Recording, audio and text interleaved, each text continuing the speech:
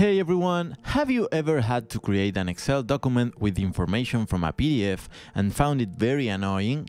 It turns out that you can import it directly. In this video, I will show you how to do it.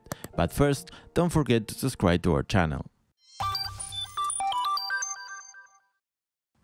So, first of all, we have to go into the Data tab here on the ribbon, select it, and now we have to click on Get Data here at our left.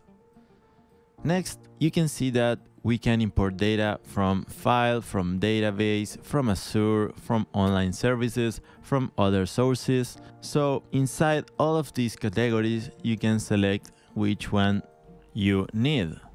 So as a PDF is a file, let's go to the first option and now click on From PDF.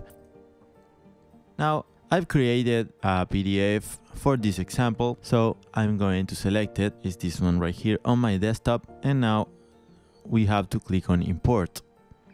After clicking on Import, you see that Excel is analyzing the data inside of the PDF, and so we have two options right here below this folder, the table 001 and the page 001.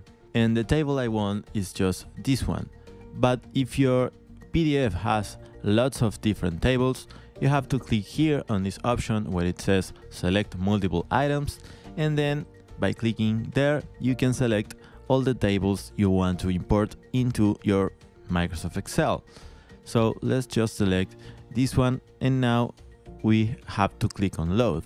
You can also transform the data before importing it to the Microsoft Excel. For example, if you want to add a column or anything you want. So let's click on load.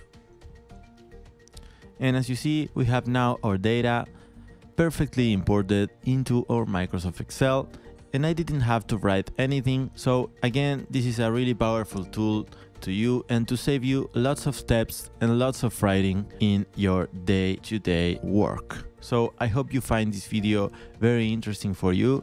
If you have any questions, let me know in the comments. If you want to keep watching and learning from our videos, please subscribe to our channel and don't forget to give it a thumbs up.